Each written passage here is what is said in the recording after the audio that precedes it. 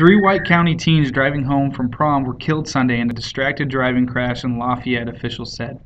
The driver of a Pontiac Grand Prix veered off South River Road while checking a popular social media app, Snapchat, then steered right into an oncoming 18-wheeler as they drove home from after prom located at the Purdue Memorial Union bowling alley.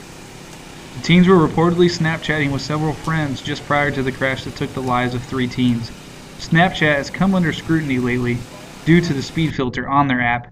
It is frequently reported teens are trying to compete with one another on getting the fastest speed while driving.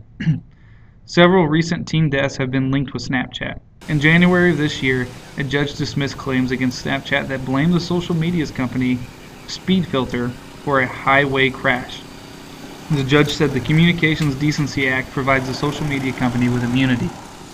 With the growing number of smartphones and other consumer electronics today, particularly among teens, the number of injuries and fatalities from distracted driving accidents do not appear to be slowing down anytime soon.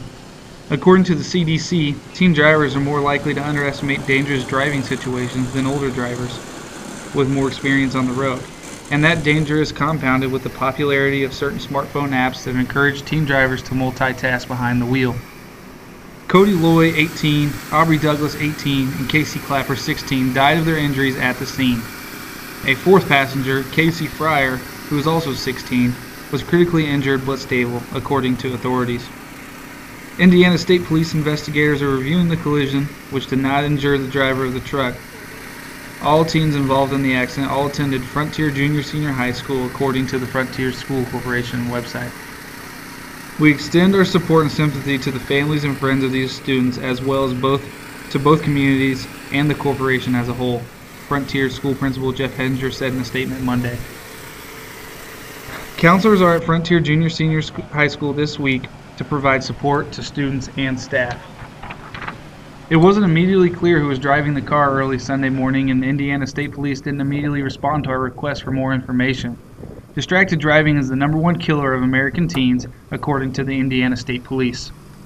Ironically, the three teens that died are National Honor Society members at Frontier and played a major role in the Every 15 Minutes Distracted Driving program held at Frontier just this past Thursday. Cody Loy was a senior at Frontier. Cody was a top-notch student involved in Student Council, Business Professionals of America, National Technical Honor Society, and Fellowship of Christian Athletes. He played varsity golf and was looking forward to attending Ball State University, where he planned on being a chemistry teacher with secondary education.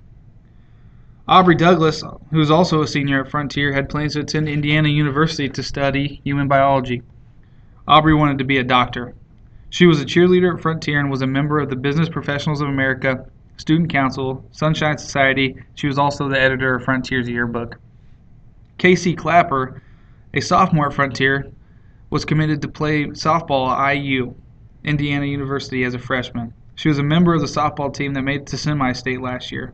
Indiana University's coach, Michelle Gardner, released a statement stating that she had worked with Casey many times and was looking forward to having her be a part of the team.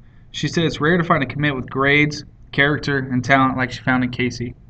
As of Monday evening, there was no word on the condition of the only survivor, Casey Fryer.